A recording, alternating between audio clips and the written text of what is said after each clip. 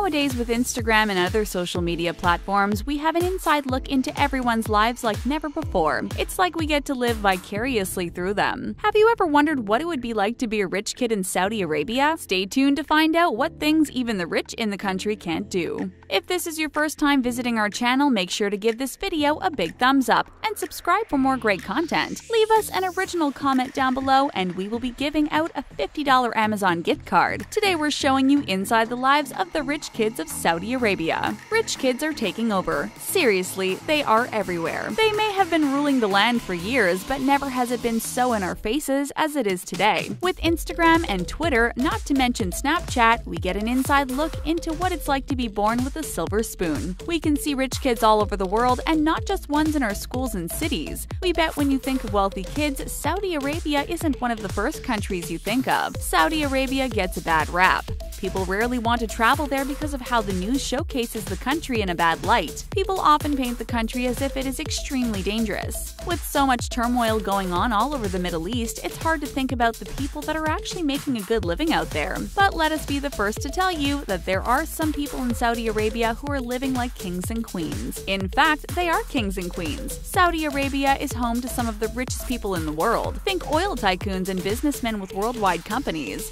Yeah, that kind of money. They have bank accounts that could put some Americans to shame again and again. But we don't have to tell you that. Better that we show you over the course of this video. So strap in and get ready to go to a country where the streets are paved with gold. Well, theoretical gold, but still. Most of the money in the country comes from oil. The massive amounts of oil in Saudi Arabia has made it one of the countries with the highest concentrations of super rich households in the world. Just to show you how much oil is in the land, imagine this. Saudi Arabia's Ghawar field is the largest in the world. It holds an estimated 75 billion barrels of oil. An Olympic-sized pool can hold over 660,000 gallons of liquid. The oil in this field could fill over 4 million Olympic swimming pools. So yeah, to say they have a crazy amount of oil in the country would be an understatement. Saudi Arabia's petroleum sector brings in about 335 billion of the country's overall GDP. GDP stands for Gross Domestic Product. To put that in perspective, Iraq's GDP is 220 billion, Morocco's is 104 billion, Rwanda's is only 7 billion, and Tonga's is a measly 466 million. These numbers basically show that Saudi Arabia is king in the Middle East. With so much wealth in the land, you would think that most of the people in the country are pretty much drunk with oil money, but that isn't the case. In Saudi Arabia, the rich are super rich and the poor are absolutely destitute. An estimated 20% of the entire population lives in extreme poverty. Just kilometers away from some of Riyadh's most luxurious shopping malls are the capital's slums. But because the country is known for its wealth and decadence, the poor are hidden out of sight. The state hides the poor very well, said Rosie Bashir, a Saudi scholar who has written on the subject. The elite don't see the suffering of the poor. People are hungry. This is the stark contrast to the amazing riches that the wealthy have. In 2013, Forbes magazine actually estimated that King Abdullah's personal fortune was around $18 billion, which would make him the world's third richest royal, right behind the leaders of Thailand and Brunei. To name a few, we have the Kamel family. Saleh Kamel is the founder and chairman of Della Al Baraka, which is a conglomerate that deals with Islamic banking, real estate, and food production. He took Dalla Health public in 2012, but still kept a 54.6% stake in the company. He is estimated to be worth $2.1 billion. Surpassing Saleh in wealth, we have Prince Al-Walid bin Talal. As a member of the royal family, he is estimated to be worth $22.6 billion.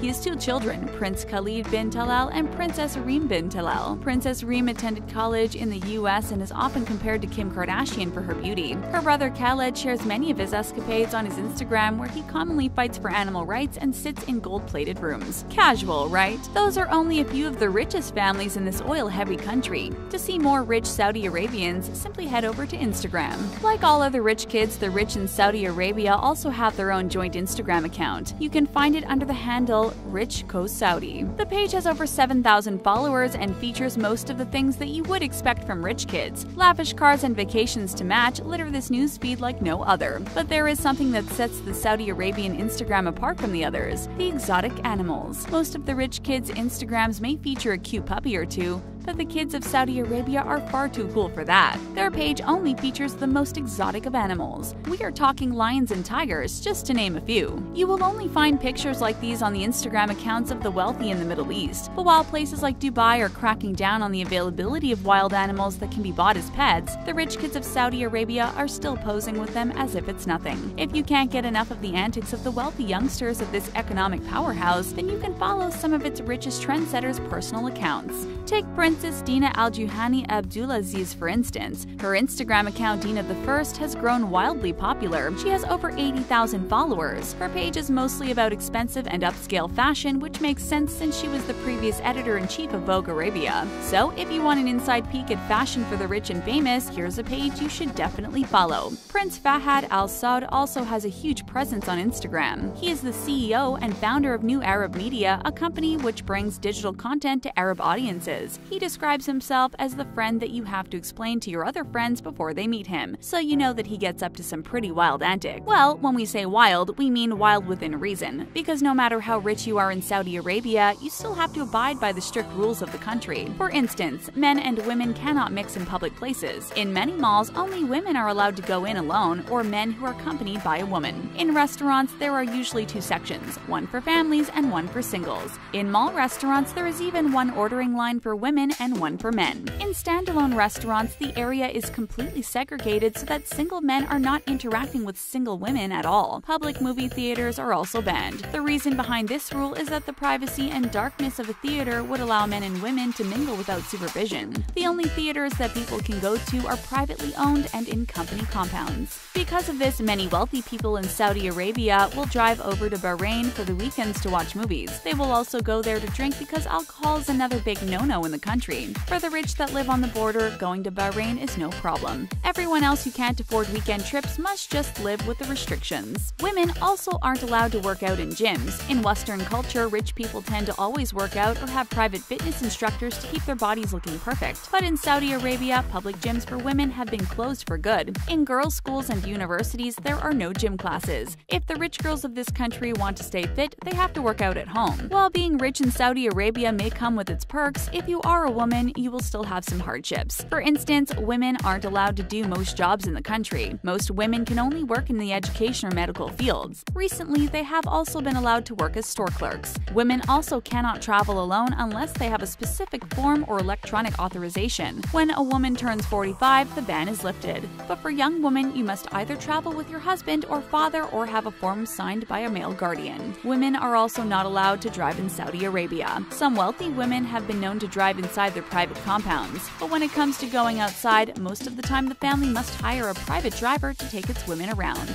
Otherwise, the men in the family must always drive. The reason for this rule is to prevent women from leaving their houses more often than needed and from having contact with unrelated males. In late 2017, this rule was lifted and women were given the right to drive. The new law will not go into effect until the summer of 2018, but at least it is a step in the right direction for not only the rich but every woman in the country. Even though there are some strict restrictions on what the people in Saudi Arabia can and cannot do, the rich still find ways to live it up. Just look at their Instagram accounts and you will see pictures of actual gold guns. Can you imagine how much a golden gun would cost? Or what kind of privileges you must have to get your hands on one in a country that is so strict? These kids have absolutely no fear. Not only are they buying golden weapons, but they also put their hands in lions' mouths for fun. This kind of recklessness just goes to show that when you are rich, living life on the edge is an everyday thing. And why wouldn't it be? These kids shop in the best places, they wear the most lavish clothes, and they drive the fastest cars. And when we say fastest, we mean Ferraris, Porsches, and Mercedes by the dozen. When it comes to cars in Saudi Arabia, rich boy Turki bin Abdullah is the go-to guy. He's known for his fleet of crazy cars that have been customized by the Dubai branch of West Coast Customs. You remember West Coast Customs, right? The notorious car customization company even had its own show on MTV called Pimp My Ride. Turki is also cruising around showing off his cars. You can easily find videos of him chasing down camels on desert slopes in a 6-wheel Mercedes G63. Talk about living it up. If you want to look at these cars in person, you can see most of them parked outside the famed Kingdom Center, which is one of the most luxurious shopping centers in the whole country. So of course, you know the rich kids in the area love to spend their time there. Located in the capital city of Riyadh, the mall is one of the major landmarks of the country. It features shops like Fendi, Gucci, and Avanti, to name a few. Only the best brands can take up residence in the Kingdom Center. Shopping is a staple in this country. Wearing name brands and luxury items is the best way to show the world that you have so much money you can throw thousands away on a shirt. If there is one thing that the rich kids in every city have in common, it's their love for dropping bags of cash on clothing. Saudi Arabia is no different. So if you want to find the rich kids in the area, you can bet that they will be at the shopping plaza spending loads of cash. So life for the rich kids in Saudi Arabia is a bit of a mixed bag. On the one hand, they have to endure strict restrictions that most kids in other areas don't. The rich women in other countries probably just hop in their expensive cars and drive wherever they want. They can shop whenever and wherever they would like as well, regardless of if men are around. The rich in Saudi Arabia don't have that kind of freedom. But what they do have is extreme wealth, and some could say that money does buy happiness. Anything that is legal is theirs in the blink of an eye. So, in Saudi Arabia, it definitely pays to be rich. But at what price? Plenty of rich people in the country immigrate to other countries so they don't have to live under such restrictions. So, being a rich kid in Saudi Arabia definitely has its perks, but for some people, that isn't enough. That's it for Inside the Lives of the Rich Kids of Saudi Arabia. Were you surprised by some of the restrictions? Let us know in the comments, and thanks for watching.